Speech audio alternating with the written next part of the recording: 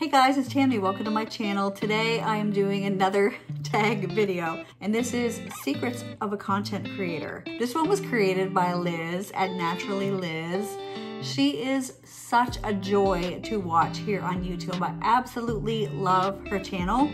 She's one of my comfort channels. She reminds me so much of one of my first cousins. Her voice, her accent, like the way she speaks reminds me so much of my cousin. It's unbelievable. So I feel like she's my family. I just really enjoy her channel. She's actually brilliant. She has so many great ideas that she does on her channel. And great minds think alike, because I've actually been keeping a note on my phone for quite a while with a tag video that I wanted to start, and it was questions for content creators. So when I saw this video, I actually told her on that video, I'm gonna do your tag, girl, and I'm going to maybe just stick in a few of my own questions that I had in my phone. Some of our questions were actually the same or at least similar. And some other ones are questions that I really have that I want to know from content creators, like kind of advice I want from you guys. So let's get started. Liz's first question is, how long have you been recording YouTube videos? For me, it's been 1.5 years. The very first video I ever posted was on April 20th, 2023. So I can't believe it's already been 1.5 years. It doesn't honestly seem possible. And you know, you'd never know it because I'm not really getting good yet. But I'm gonna keep on working at it. Her second question is, do you record on a phone or camera? And my answer is, I record on my phone. And in every single video, in the description box near the bottom, my video says, shot on iPhone. You know, the classic phrase, shot on iPhone. One of my questions was, what type of camera do you use? And what type of editing software do you use? That's the part of the question that I really want to know. So I use CapCut, and I've never had CapCut Pro, but I actually just purchased 1 month because I had a sale to buy like a 1 month subscription to CapCut Pro. So I'm going to try it out this month. I'll be editing this one with CapCut Pro. Let me know if you see any difference. But I've only just used like the basic version of CapCut, and I've only ever shot videos on my phone. But I don't know, like at this point, I don't even know if I want to know what type of cameras everyone uses, because I don't think I'm going to go with a camera. I don't think I need to do that, because I'm going to have to figure out how to get the footage from a camera onto a computer and learn to edit with a mouse and like clicking around instead of on my phone, which I'm so used to. So I think I'm just going to stick with my phone unless I can't, in the foreseeable future, I can't see that changing. But I do really want to know what type of editing software everybody uses. Some people have such cool graphics and like cool things on their editing. And I've always loved editing. I used to edit my mom's TV show. She had a TV show just on the community channel, just like the, just the community channel that was just basically Charlotte County, our island, and a few towns on the mainland. But anyway, I would edit her videos, and I had a great big, like huge, gigantic, thick Mac computer. And one of the things I remember about editing was every time something was going wrong and I was trying to fix it, the computer would say, "It's not my fault." And I was like, well, whose fault is it then? Oh, and her third question is, do you record in HD or 4K? Well, I actually took notice today that it says I'm recording in 4K. But when I export it from CapCut, I only export it in 1080p. And that's all I upload it to YouTube as, is the 1080p, which is HD, I guess. Is it? No, HD? I don't know. 1080p. I really don't know, Liz. I don't know. Our next question is, how do you plan your content? I write things down in a book. When I first started my channel, I had all of these ideas. Like, I just filled a book with ideas. I haven't even done like 1/10 of these ideas. But basically lately, I've just been flowing it. I just flow it and hoe it. That's what my sister and I always say. And I don't even know where that expression came from, but we say that always. Just flow it and hoe it. We'll just flow it and hoe it. I just flow it and hoe it. What I do also is, like, whatever has been on my mind lately, oh, I should do this video soon, I should do this, I'll just jot down like the top 3 videos either in a note on my phone or on a random scrap of paper and be like, next I want to do my fall perfume tray and my haul and declutter and my tag video from Liz. Like I'll just write down the next 3 that I want to do. I don't plan out my videos. I'm not sure if she means do you plan your content as in do you plan your videos. I don't plan what I'm going to say. Now, in the sense that I've never written a script for a video before. Once, I did one. When I did my Juliana's Perfumes collab, I did a script because I didn't want to forget anything. I wanted to make sure to say everything just right because, I mean, I was doing a collab with them. But I've never written a script for video before. No, I'm not a professional. I just flow it and how it. So question number 5 Liz has for us is, do you batch record? My answer up until last week would have been no. It takes me so friggin' long to set up and to get what I want to say out. Like, you have no idea how long. Oh, wait, I'm going to save that for the next question. But I just began. Last week was the first time I ever recorded 2 videos in one sitting. Ever. In a year and a half.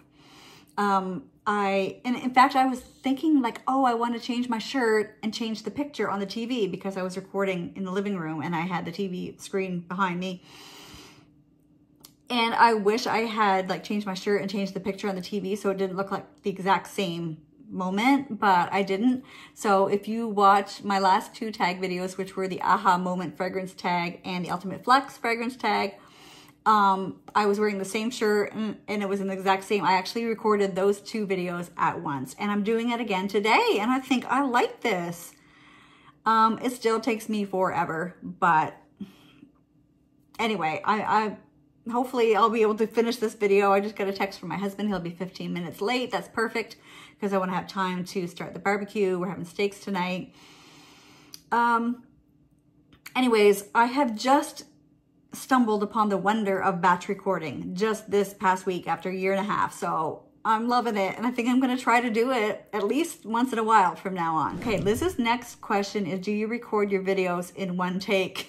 What I have written down is ha ha ha. No, I don't. Well, I mean, sometimes I will record it all in one take. Like it'll be 96 minutes of footage that I have to edit down to 20 minutes. Because it's just me stumbling and mumbling, especially now that I have my aligners in. I can barely talk half the time. I'm just like, I will try to get a sentence out of my mouth 15 times and I'm not exaggerating. I'm not exaggerating. I will say the same thing over and over 15 times. And I just can't, like, I'm a wreck. Why are you guys even watching me? No, but like the thing is, I'm not really good at recording and stuff. Like I stumble, I mumble, but I'm good at editing. I have edited for years and I can cut out, but you know, I love editing. I love editing, especially where I'm cutting it down from an hour and a half down to as low as I can possibly get it, which I'm trying to get all my videos under 20 minutes now if I can.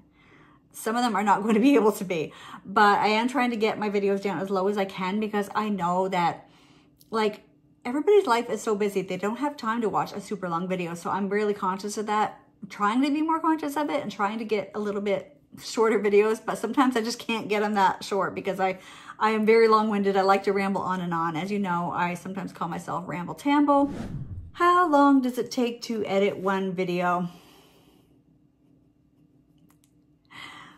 It's hours, it's days, it's stretched out over days, but I will spend 8 hours, probably 10 hours.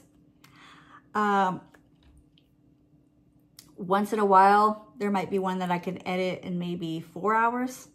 I'm good at editing, but I'm slow at it. Like, I don't give myself a lot to work with when it comes to editing. I don't make it easy for myself. I have to try to like work with what I got on the video that I recorded. I'm like, oh man, I wish I had done better. But anyway, it takes me hours and there's so much to it, the text and the overlays, and it's fun. I love editing, but it does take me a really long time. Do you work full-time in a traditional job or are you a full-time content creator?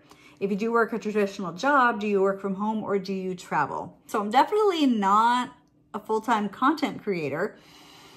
I just really do it as a hobby. I do work from home. I do all my work from home because that's where my computer is. I do all my work on the computer. I do all the book work for my husband's carpentry company. So it's very dependent on days of the week and times of the month when I have a heavier workload. Like Tuesdays are payroll. That's, you know, a little bit more to do on those days. The middle of the month, I have my remittance and my workman's comp, and usually I will make sure all the bills are paid at that time, and then I calculate the taxes and stuff at the end of the month. So the end of the month is a little bit heavier for me. But there are days that I literally have nothing to do. And so I will take those days to record and to edit. And I'm wondering like how people with a full-time job really have time for YouTube, because everything takes me forever.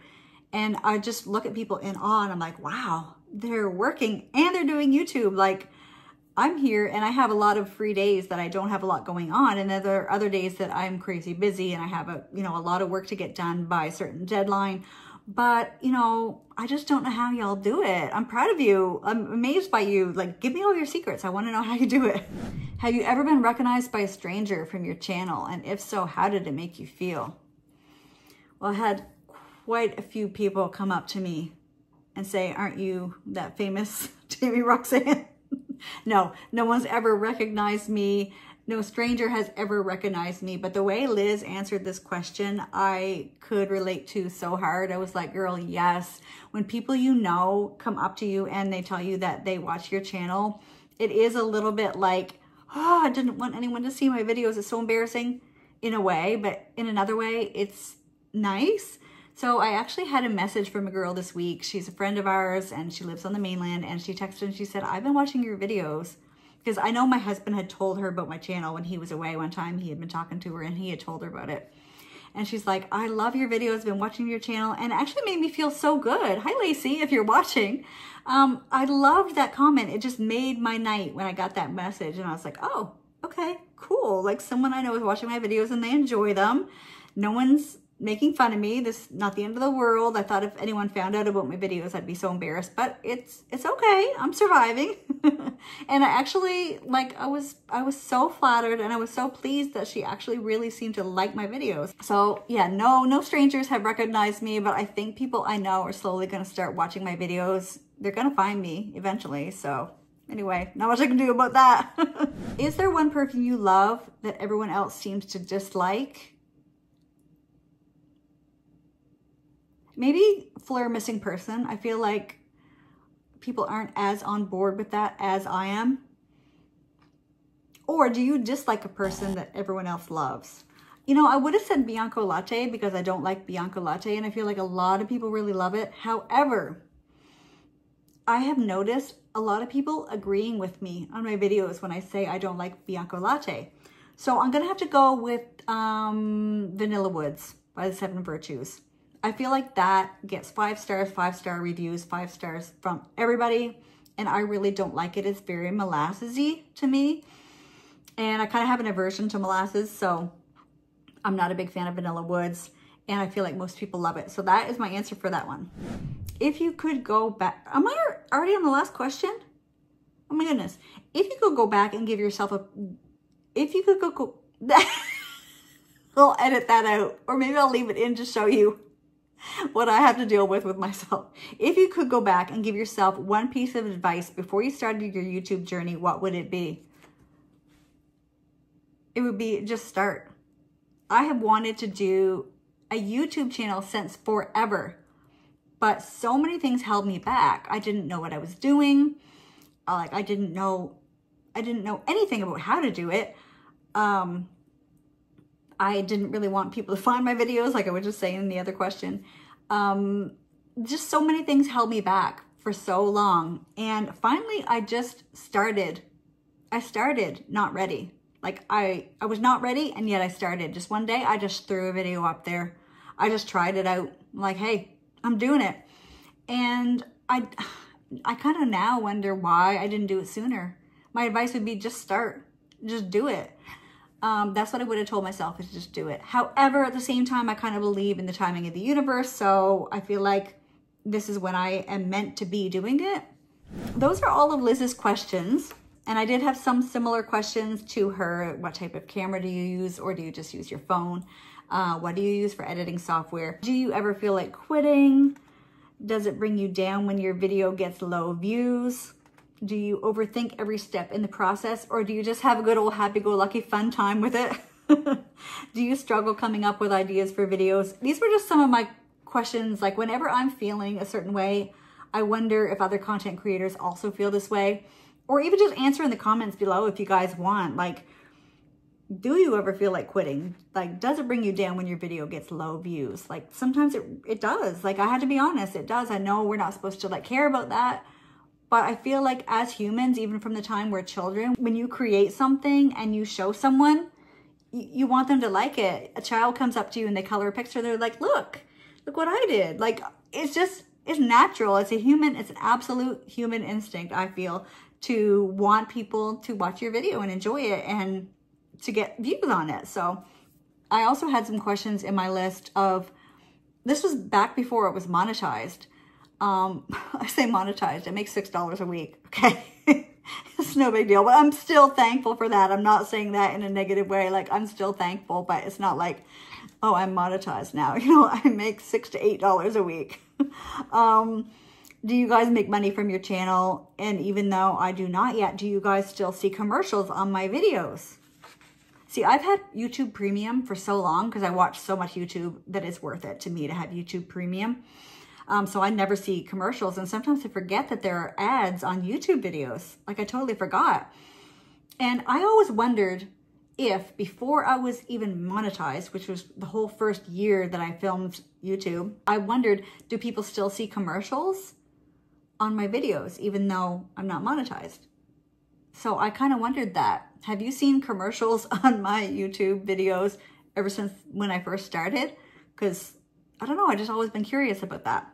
Okay, here's a question that I really want to know from anyone who makes, like, I really need to know this. All those dozens of messages you get from people wanting to do SEO score, that you know, your SEO score is super low, you need me to go and fix your SEO for you. Is that legit? Like, does anyone do that? Tell me, please, in the comments if you're like, yeah, girl, you're missing out if you're not doing that. Or is it just a scam? Like, I feel like you have to give them the password to your channel and they have to go in and do stuff. And I wouldn't want someone else to have control over my channel or sign in on my page. So anyway, this video is going to get too long if I go through everything. So Liz, thank you so much for creating this tag video, and thank you for tagging me. I just absolutely loved doing this video. I just think it's really fun for us to like share our information and, you know, talk about what we do, talk about how we're feeling about it. And I don't know, it's just fun to connect on that level. And guys, make sure you go check out Liz's video as well. I will link it in the description box below. And I hope to see you guys in the next video. Bye.